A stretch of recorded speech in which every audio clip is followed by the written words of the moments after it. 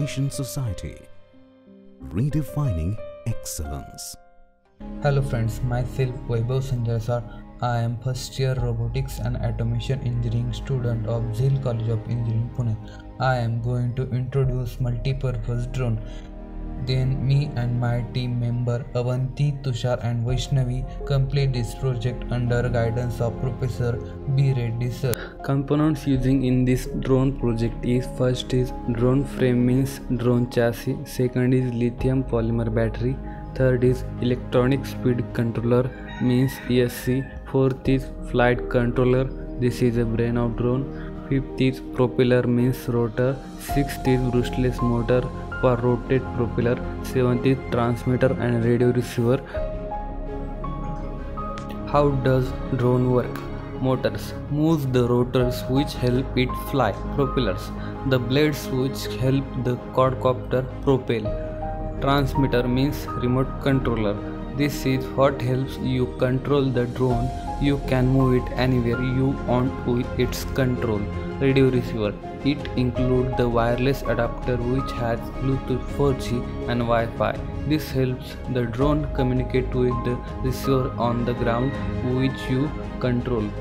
Next, flight controller controls all electronic parts on the drone. It is the brain of drone.